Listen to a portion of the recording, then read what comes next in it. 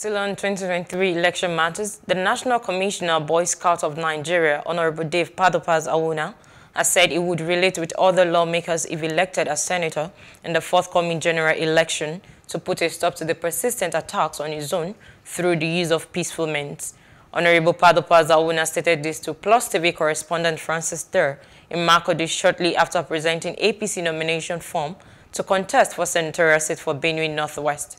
He said that he would champion the cause of peace to enable farmers carry out their farming activities without security challenges. Well, my roadmap is quite simple. This is the hub of the nation in terms of food supply. And you know, food and water is life. So if that has to be, Makurdi and Boko being the epicenter of where the food basket of the nation is, we have been bedeviled for some time now by issues that have arisen from attacks from suspected headsmen.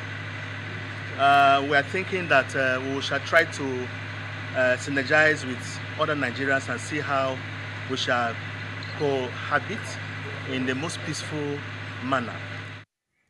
Also speaking, an elder of the APC in Goa West local government, Honorable Selwan Ogar, described Padopas Awunah as a young man who has the capacity to represent the zone at the Red Chamber, especially now that the zone is bedeviled by insecurity. This is a vibrant young man who will not be afraid to tell the government of the Federation the plight of his people. You can see the whole of Goa West is in Naka now because of insecurity. We have no people, we have no person to explain this to the federal government. By implication, what I'm telling you is that in the next 2 or 3 months, we will have no single food to eat in the Trashing people.